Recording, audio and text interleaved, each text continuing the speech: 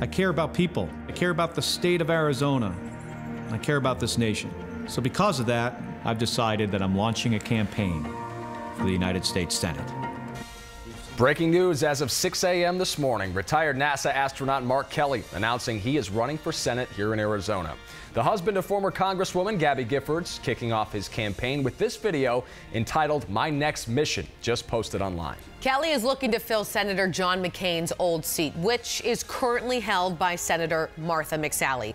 Team 12 political insider Bram Resnick joins us live in Studio 12A this morning. Bram, are you surprised by how much attention this race is getting already? You mean he's announcing 18 months before the primary? The answer is no. In 2020, Arizona is going to be a battleground state again. Remember the 2018 midterms, more than $100 million spent on our U.S. Senate race. TV advertising nonstop. You're going to see the same thing again in 2020. And again, Arizona voters could determine who controls the U.S. Senate.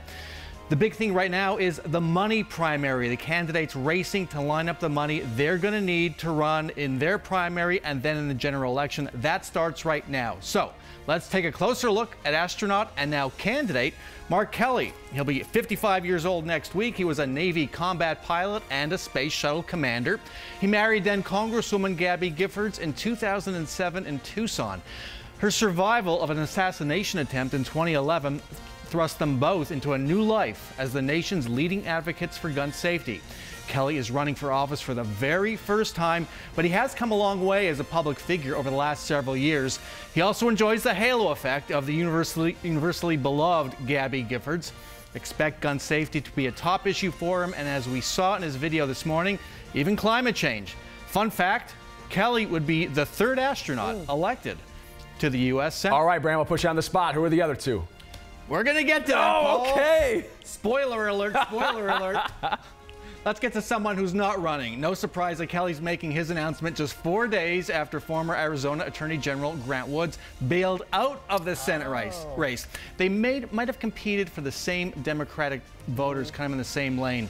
Woods, a former Arizona Attorney General, was widely praised for his eulogy at Senator John McCain's funeral last September. That catapulted him into the national political spotlight. To many, he seemed like a logical Senate heir to McCain, his closest friend, filling many voters yearning for an independent candidate above politics. The lifelong Republican, Grant Woods, even re-registered as a Democrat just a few days after the midterms, but ultimately, Woods said he was turned off by the idea of a primary fight against other Democrats. I want to talk about Woods because people love him here in the Valley. Do you think that if he entered, this would have been his race? No. Really? He would have lost the primary. You think so? Candidates don't run because they think they're going to lose. And he would have had a really tough time. Acknowledging, yes, universally beloved, a lot of love on social media. Tons. A huge lift after the McCain funeral. Right. But politically, it just wasn't, I don't think it was going to work. So who's next? Thank you for asking. Well, Paul. yeah, no, it's like it's almost as if this segment's produced. Almost. The next boot to drop in the Democratic primary could be from Marine veteran and two-term Phoenix Congressman Ruben Gallego. Gallego is a Marine veteran of Iraq and the most combative Democrat in our congressional delegation. He'd reach the party's progressive voters on issues like immigration, income inequality, access to health care, and red meat, taking on President Trump. His ex-wife, Kate Gallego, right now is running for mayor of Phoenix. Ruben Gallego is widely expected to get into this race. And I know that he is he's been on your show countless times. He's been on the show a lot. I spoke to him about 4 weeks ago where he laid out why he thinks he is the right person to run, largely because he believes he can expand the voter base in 2020, which is what Democrats are going to need to win the Senate seat again. Kirsten Sinema having won in 2018. Now, they can't just walk away with this. Republican Senator Martha McSally will likely await the winner of the Democratic primary. That is, unless she gets herself primaried in August 2020, and you never know what's going to happen in the Republican Party. She'll be trying to win her seat outright after being appointed to it by Governor Doug Ducey. McSally would be on the same ticket as President Trump in 2020, and given her challenges overcoming the Trump factor in 2018, 2020 could be even tougher. One last thing, whoever wins the Senate seat in 2020 will have to run again in 2022. That would have been the end of John McCain's term.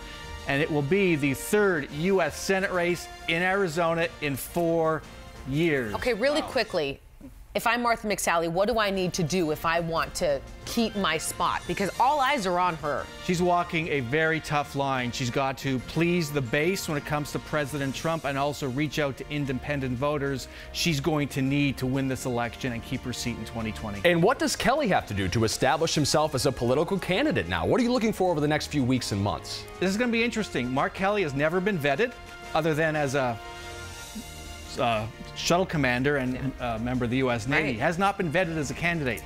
That's really tough. Mark Kelly has to prove he can be a good candidate. He's got a lot of help, but that's, believe it or not, that's pretty tough. We'll see what happens. Boy, it got interesting this morning. Thanks, Brandon.